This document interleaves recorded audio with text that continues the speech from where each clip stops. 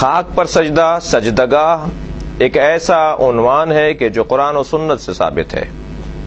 وَجُعِلَتْ لِيَ الْأَرْضُ سُجَّدًا، اللہ نے میرے لیے زمین کو، خاک کو سجدگاہ قرار دیا ہے۔ یہ حدیث پیغمبر ہے کہ جسے علماء اہل سنت نے اپنی کتابوں میں بالخصوص بخاری میں اور صحیح نسائی میں، ابن ماجہ میں اور سنن ابن داؤد وغیرہ میں اس حدیث کو نقل کیا ہے۔ پیغمبر جب سجدہ کیا کرتے تھے تو آپ قالین پر سجدہ نہیں کرتے تھے، پیغمبر اکرم کپڑے پہ سجدہ نہیں کرتے تھے، بلکہ آپ نے اپنے ایک صحابی کو دیکھا کہ جو نماز پڑھ رہے تھے اور ان کا امامہ زمین کے اور ان کے درمیان حائل تھا، ان کے ماتھے میں، ان کی پیشانی اور زمین کے درمیان حائل تھا۔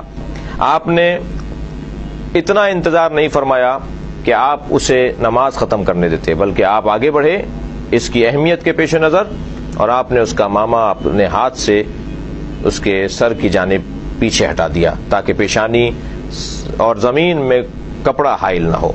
لہذا کپڑے پر سجدہ یہ پیغمبر اکرم کی سنت سے ہٹ کر ہے۔ السجود علی الخمرہ، یہ کتب اہل سنت کے اندر پورا باب ہے۔ خمرہ، ٹھیکرے پہ سجدہ اور مٹی، پختہ مٹی پہ سجدہ، یہ پیغمبر کی سنت ہے۔ پیغمبر اکرم کپڑے پہ سجدہ نہیں کرتے تھے۔ ایک شخص کہنے لگا کہ آپ سجدگاہ پر سر رکھ کے سجدہ کرتے ہیں، کبھی اگر کوئی کسی کی عبادت کر رہا ہو تو اس پہ چڑھتا نہیں ہے، اس پر بیٹھتا نہیں ہے، اس پہ سوار نہیں ہو جاتا۔ ہم خانہ کعبہ کی عبادت نہیں کرتے، خانہ کعبہ کی طرف رخ کر کے اللہ کی عبادت کرتے ہیں، لہذا خانہ کعبہ کی چھت پر کھڑے ہو کر بھی اذان کہی جاتی رہی ہے، نبی کے زمانے میں بھی اور بعد از پیغمبر بھی۔ اسی طرح اگر سجدگاہ، جو خاک جس پر ہم سر رکھ کر سجدہ کر رہے ہیں، اگر ہم اس کو سجدہ کر رہے ہیں تو کبھی بھی اس پہ سر نہیں رکھیں گے، بلکہ اسے اپنے سر سے آگے رکھیں گے، تب جا کر اس خاک کا سجدہ شمار ہوگا۔ کربلا سے پہلے مطلقاً خاک پر سجدہ ہوتا ہے، لیکن کیونکہ وَطَابَتُ الْأَرْضُ الَّتِي فِيهَا دُفِنْتُمْ، معصوم فرما رہے ہیں کہ وہ خاک جس میں آپ حسین دفن ہو گئے، اے اصحاب پیغمبر جس خاک میں آپ دفن ہو گئے، وہ خاک طیب و طاہر ہے، لہذا جب خاک پر سجدہ کرنا ہی ہے تو پھر وہ خاک جو طیب و طاہر زیادہ فضیلت رکھنے والی ہے، اسے اگر سجدہ قرار دے دیا جائے تو بالکل ٹھیک ہے۔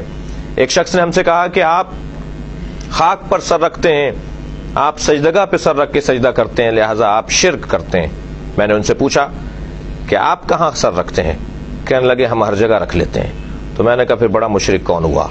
جو ہر جگہ سر رکھ لے اس کے اوپر تو کوئی اعتراض نہیں، اور جو مخصوص جگہ پر سر رکھے اور پاک اور خاک پر سر رکھے اسے مورد الزام ٹھہرا جائے۔ کتب اہل سنت کے اندر السجود علی الخمرہ ایک پورا باب ہے سجدگاہ کے عنوان سے۔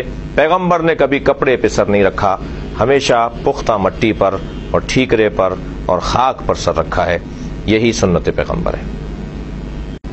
وما علینا الا البلاغ۔